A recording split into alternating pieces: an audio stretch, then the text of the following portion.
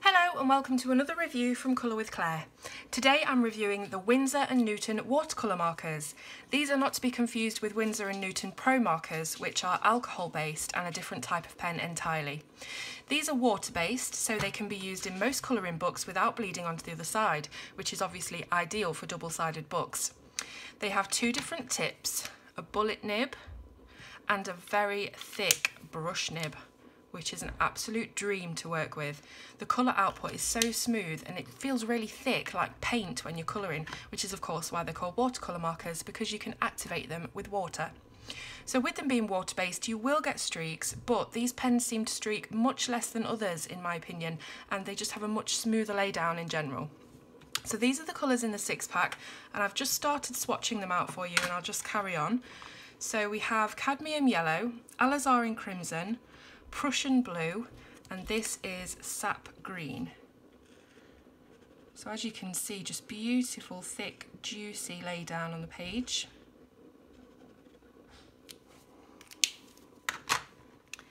And this one is yellow ochre.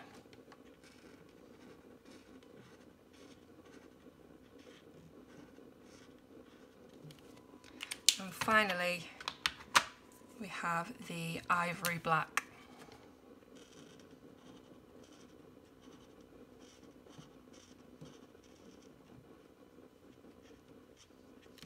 There we go. So they're available to buy in a 6-pack like this, a 12-pack, and also individually. So if you run out of one colour, you can go and pick up another without having to buy a whole new set. Now the bullet nib is ideal for the tricky details, but this brush nib has got to be my favourite as it's just so dense and juicy. So now I'm going to show you what happens when we add water to an image. And here I've drawn a very crude tree for the purpose of this demonstration, as I'm not an artist by any means. So what I'm going to do is I'm going to pop some green on here, just in different areas. Don't really plan what to do, just going to pop some green on it and see what happens. Let's do it around the edges. Not being careful at all.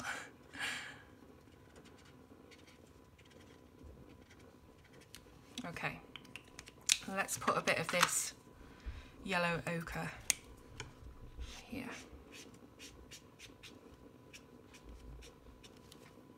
Right. So it should be noted, first of all, that I am using watercolour paper, which these pens work best on. They don't react with water so well on normal paper because they're obviously made to go with paper that can handle wet media. So now I'm going to add the water. And I'm using a water brush. You can use a paintbrush and water, it really doesn't matter.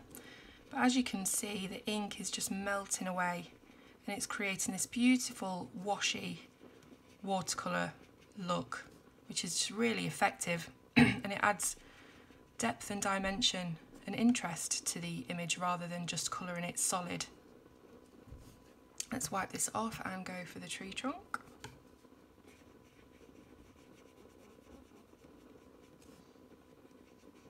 So the ink just completely melts, it doesn't leave behind any trace of the original mark that you made. You can see it's darker here, but if we do add more water we can move it around and manipulate it to wherever we want it to be.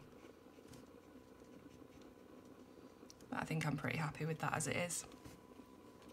There's a few tricks you can do with these markers as well, such as the touch tip method, which is similar to what you would do with chameleon pens.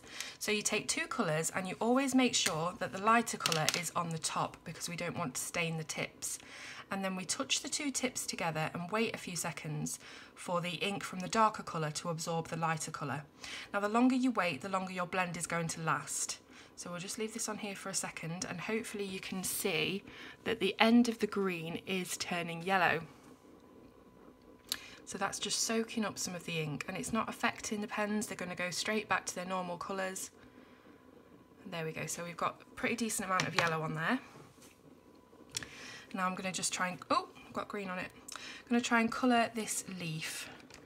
So we'll start off and it's completely yellow with a touch of green. And we're just going to colour it as we would with chameleon markers or alcohol markers. And as you can see, it gradiates down into the original colour and just looks really effective. Now obviously you can spend more time with your strokes so that it doesn't look as sort of streaky as that, but it's really effective, as you can see, and it's super easy. Let's get these back on. So I'll try it with another 2 colours. Let's go with red and blue. And these are absolutely perfect for those of you wanting to learn brush lettering, because you can get that lovely gradiated 2-tone effect. So let's pop this red above the blue. Now I used to think that it was gravity that did this, but it is actually the nibs pulling ink from each other. There is a name for it, but I can't remember it at the moment. So let's just get quite a bit of red on here, because obviously blue is quite a dark colour.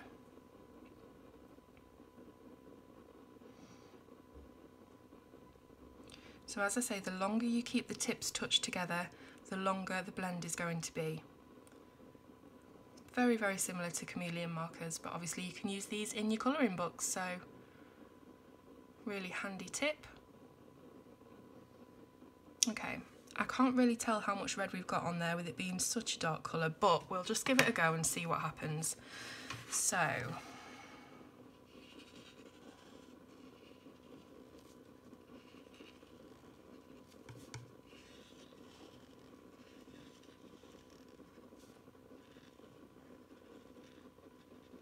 as you can see, it's gone from red into blue just really seamlessly. We've got some purple tones in there obviously, and the blue has started to be dominant right at the end, going back to its original colour. So perfect for those wanting to practice this kind of lettering. Obviously I'm no good at it, but it's just ideal really to give it a go and practice. So I'll just very quickly show you how they colour on very thin paper that you might find in Amazon printed colouring books. And let's go with that blue. Hopefully you can see. Yep. Right. So as you can see, it's still got a little bit of red in there. As you can see, the lay down is so smooth. It doesn't really look streaky at all, and the faster you obviously go, the less streaks you're going to get because it's still wet. So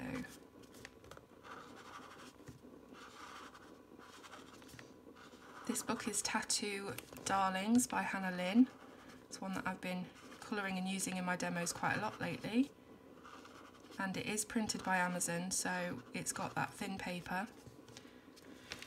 Let's just see how that looks on the other side.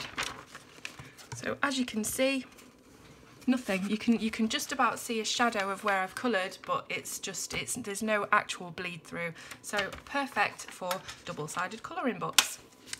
Now the markers are around £3 each to buy individually, and the RRP on the 6 and 12 set is £23 and £44 respectively. But you can find them on graphicsdirect.co.uk for £17 and £32, just to save you a little bit of money. So I'm going to be putting all the links in the review, all the links in the description below. Just got some blue on the bottom of here, and you can go and see them and decide whether it's something that you would like to use. But they are incredible and they're really fun and versatile, and especially with you being able to add the water as well. So I really hope you've enjoyed this review. If you've got any questions, please let me know, and I will see you soon on Colour with Claire.